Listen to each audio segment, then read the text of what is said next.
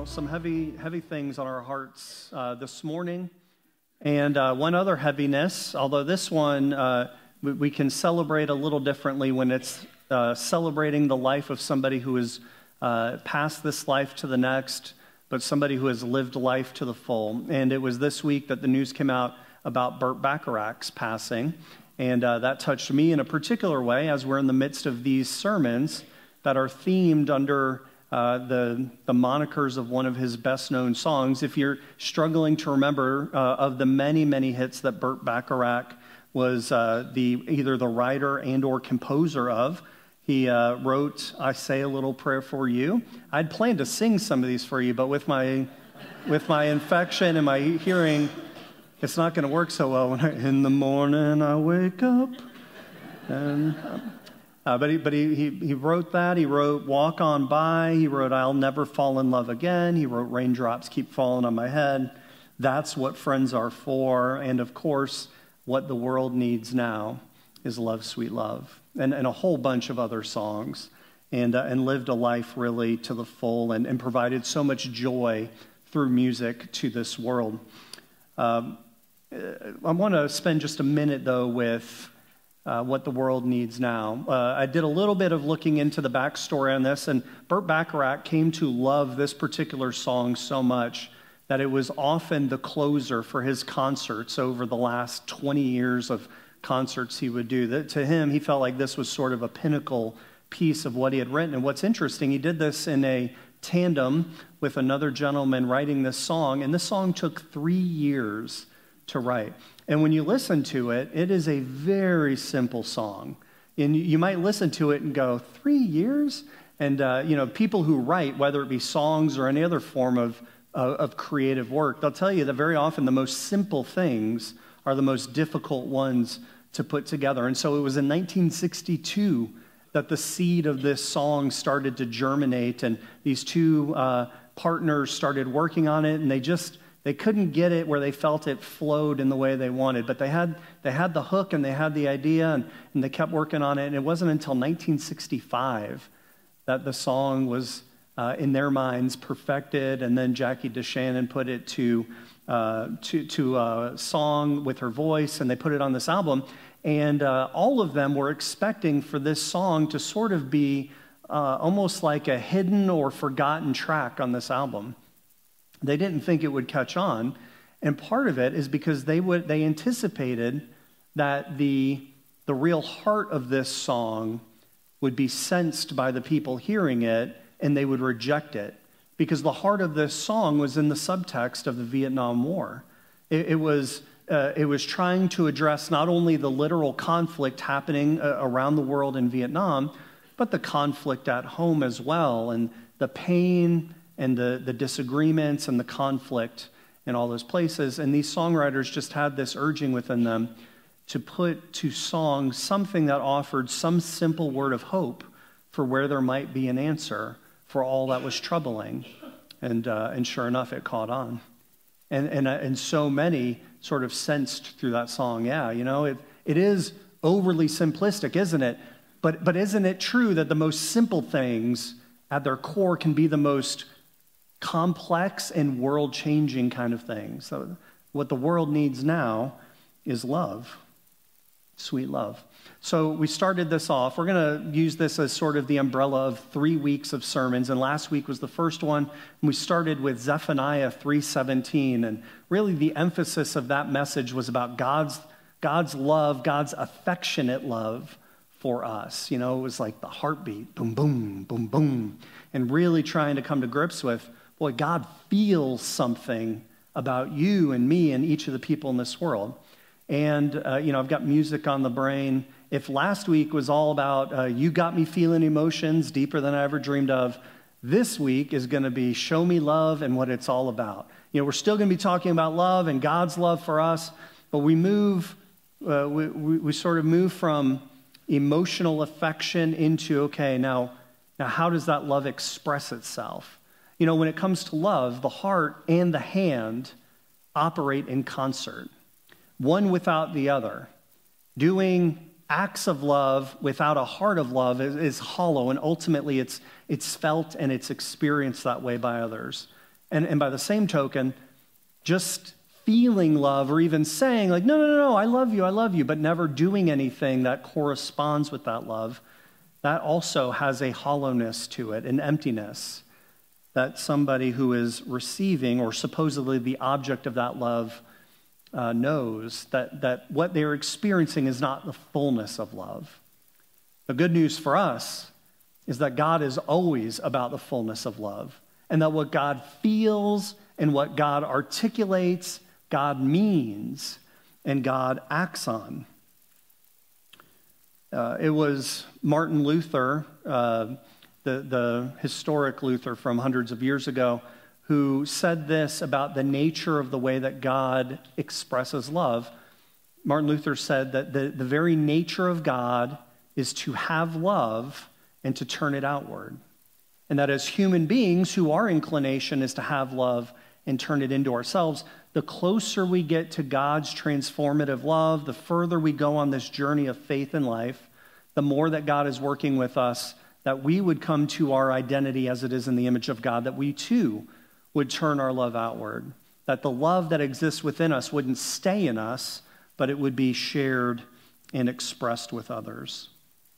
So scripturally, what I want to do, and this is going to be easy for you to remember, if you remember if you remember Zephaniah 3:17 from last week, and I know many of you do.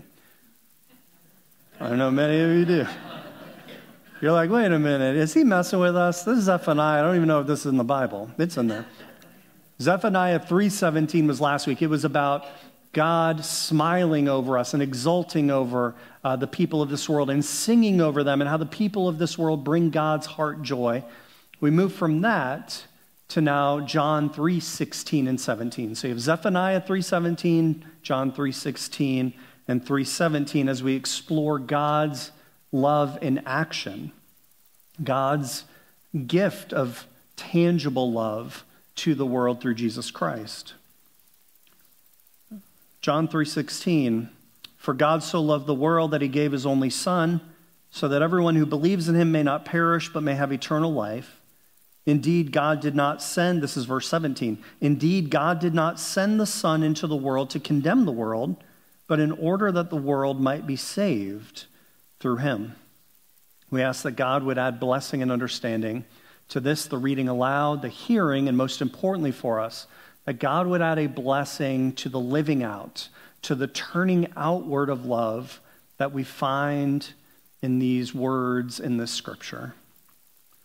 So the first thing I want to do is keep in mind with these iconic words of the gospel, words I'm guessing many of you could repeat yourselves, at least the 3:16 part, maybe for some of you 3:17.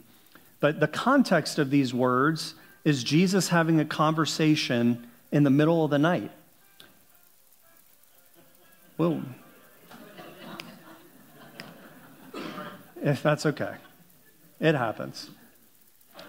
Next time, if it's a Burt Bacharach ringtone, we'll be much, if it can be one of those songs, we'll let you play it the whole way through.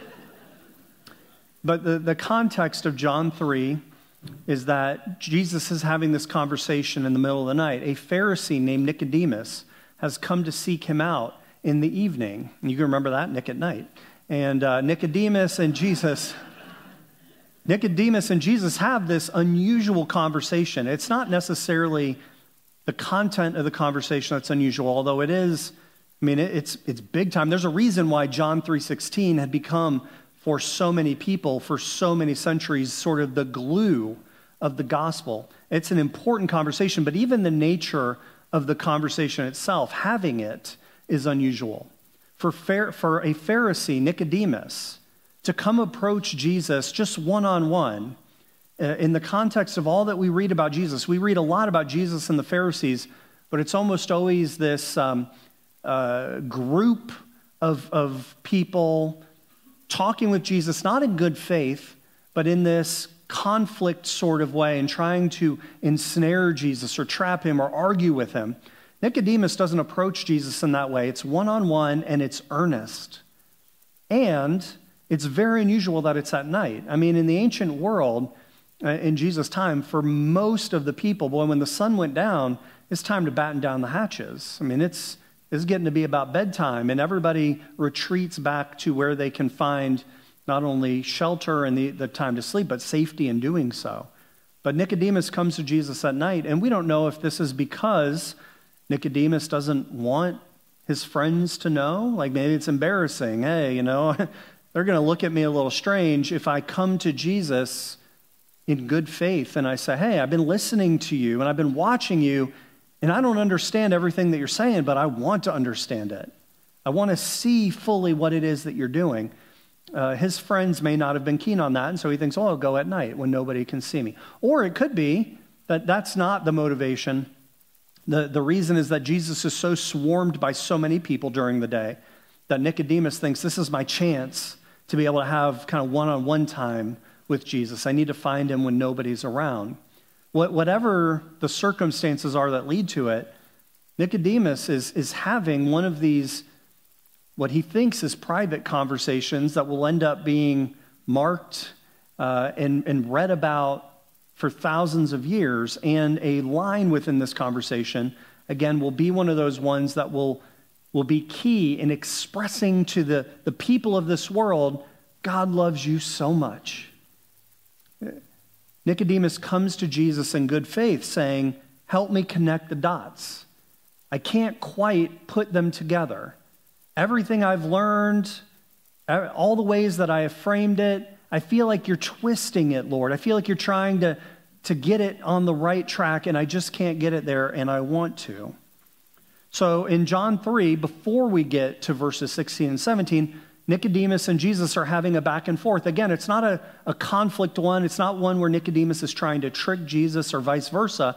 Nicodemus is saying, help me. And Jesus says, okay, let me help you try to understand. And he explains to him about being born again. And Nicodemus doesn't get it. And he's like, I don't know. What are you trying to say? And Jesus says, okay, let me try and put it another way. And they go back and forth. And finally, what we get in verse 16 and 17 is Jesus' attempt at the most simplistic, core truth he can, express what this whole thing is about and what it is that God wants to do in the world. He says, let me put it this way. God loves this world so much that which is closest to God's own heart, God's very self. We understand Jesus as part of the Trinity, existing as part of God before we knew Jesus in physical form. Father, Son, and Holy Spirit exist forever, before and after. And God says, this part of me that is so much of who I am, I will offer to the world, to live with the world and walk and talk with them and even die with them, because I love them that much and I want them to know that love.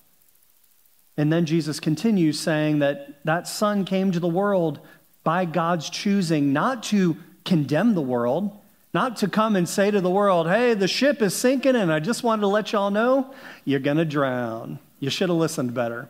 Jesus doesn't come doing that. He doesn't come to condemn and say, shame on you, you got it all wrong. He says, God loves you and wants you to find the way. There's rescue. There is hope, and you can find it through me.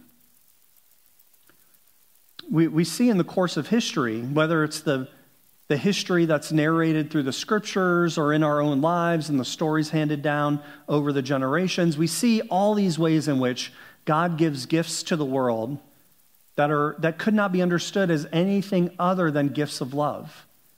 Out of God's love, God did ... And in John 3:16, we have this articulation that of all the gifts that God has given this world out of love, there is the gift. The gift of God's own self coming in human form, emptying God's self of all the power and privilege that would afford, to say, I'm going to come be with you, not to hurt you, but to help you, not to shame you, but to save you. So Jesus says this to Nicodemus, and Nicodemus, he still struggles with it. And he's getting it a little bit better, but boy, he says, I don't have any clue why God would do this. To which I can say, yeah, I feel you, Nicodemus.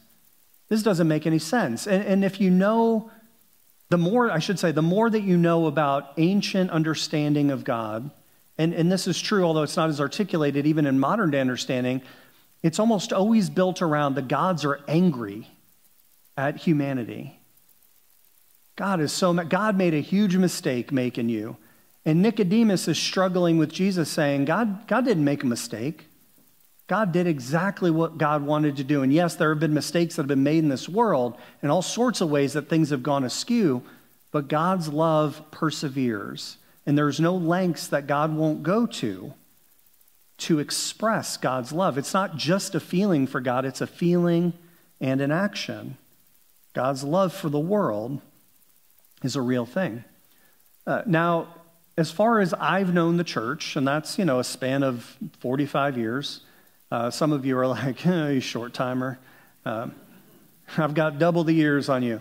But my experience, and maybe yours too, is that the church has really lived in a place of tension about the identity of the church, quote unquote, or even the person who loves God, the Christian who follows Jesus, and the world. There's a couple of scriptures that the way that we sort of hear them and they're framed seem to indicate that there ought to be this hatred of the world.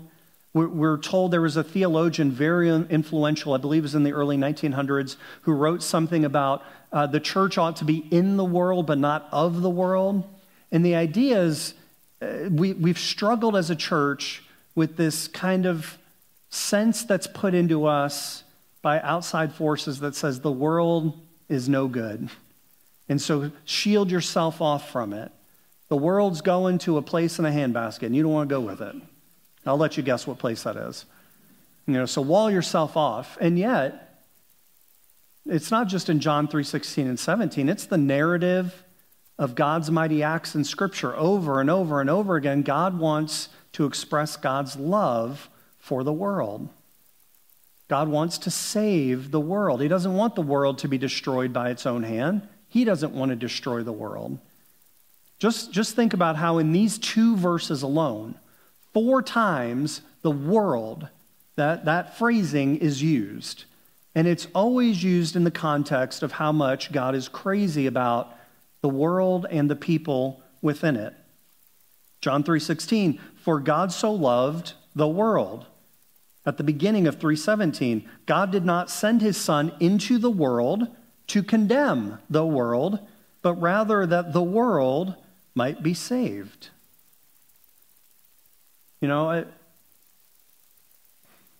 There's a lot said to people of faith, whether they be ministers or people in pews or whoever, that want to prioritize God's love as the dominating force in this world, saying what the world needs now is love, sweet love. And the comeback is, you're just being of the world. You're following the world, not God. And I'm like, friends, I know the one who invented love. It's not the world, it's God showing the world love. God loves this world and the people within it. God loves you. And that means, if it's more than just words and affection, that God is patient with the world, that God is gracious with the world, that God is kind with the world, that God is merciful with the world, that God is willing to even not keep a record of right and wrong. All these things I'm reading you, these are out of 1 Corinthians 13 about the definition of what love is. And if we believe the scriptures, we believe that God is love, then these are the ways that God loves. And if we believe that Jesus told the truth when he says God loves this world so much, then what it means is God is patient, kind, generous, merciful, doesn't keep a record of wrongs with the world, that God is willing to do anything, even paying the ultimate price, to express love so that the world might be transformed by it. God's willing to pay the price in God's love for you, for me, for everybody. I think it's really important, and it's part of the call that I feel, 1, to be United Methodist. 2, it's part of the joy I feel to have a United Methodist voice in Vero Beach. That part of what we do as United Methodists is we declare to the world that God's identity is rooted in love for you, not in condemnation of you. Now, God wants transformation for you, for all of us. But that transformation comes via love, not shame, not blame. That God wants a wholeness of life for the people of this world. And that desire that God has for a saving of the lives of people, it overcomes every human-made barrier that we've put up. And we've put up a lot of them. We've put up those barriers regarding race, regarding class, regarding age, regarding identity. You name it, we've said in some form or another, these people are more in and these people are more out when it comes to God's love for them. Nicodemus, let's come back to him real quickly. Nicodemus is a Pharisee.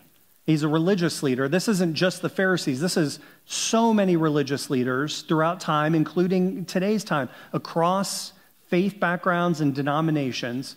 For Nicodemus and for so many others that are religious leaders, the expectation that either has been put on them or they put on themselves is part of my job is to articulate God loves these people and God doesn't love these people. And again, that might be based on where they're from, their background, their ancestry, or what they've done. The role of the religious leader by many has been to say, in, out. So do what you've got to do to be in. And if you're not in, well, too bad, so sad. When Nicodemus is struggling with what Jesus is offering the world, what he's struggling with is that Jesus is offering God for everybody in the world. And we'll come to discover, even for Nicodemus and his own doubts about himself being one that God loves, Jesus says, God loves everybody, including you. Not only does God love everybody, but in John 3:16 and 17, it says that God wants to save everybody, and then we get in English these words, and God wants to give everybody eternal life. Now here's a fun little language thing for you.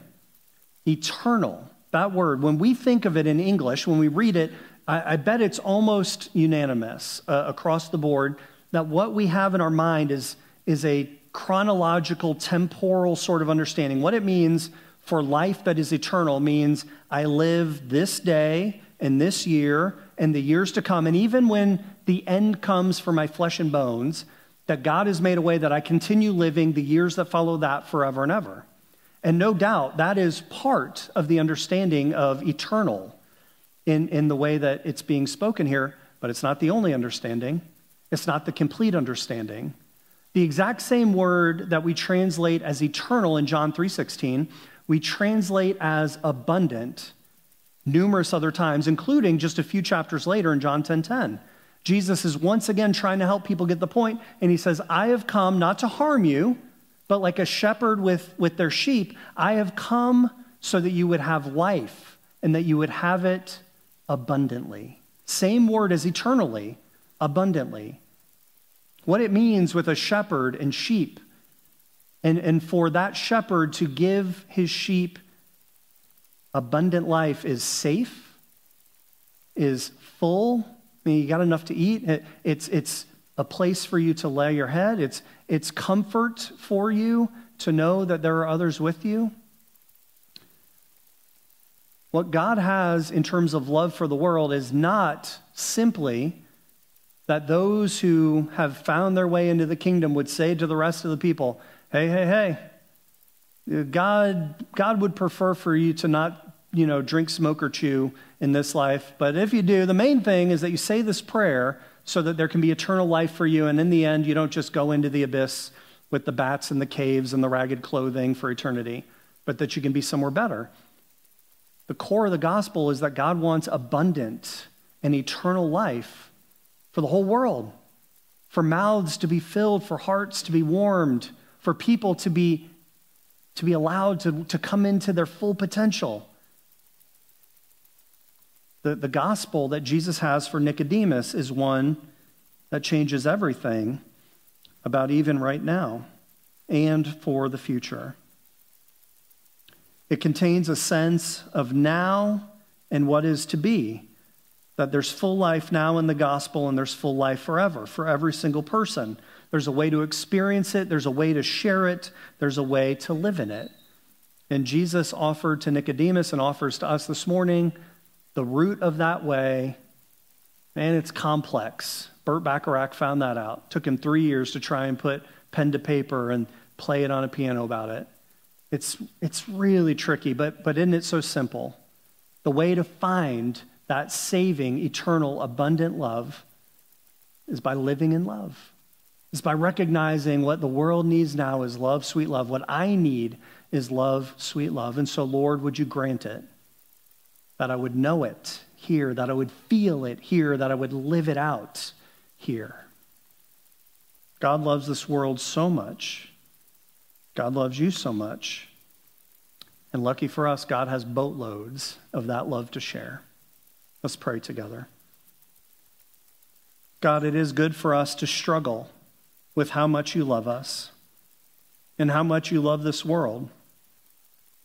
We can be honest with you like Nicodemus was with Jesus. We can tell you that it doesn't make a whole lot of sense to us at times, that we don't get all the facets of it. Lord, that we wonder if it really applies to even me. And still, through your gift of love to us in the form of Jesus, you help us to sense your heartbeat of love for each of us. You help us to see the dreams that you have of abundant and eternal life for each of your children. We receive your love today, Lord, the best that we can. And in the receiving of it, we are thankful. We ask that you help us to turn our love outward toward you and toward each other. May we live fully into your image and in your love. We pray this in Jesus' name. Amen.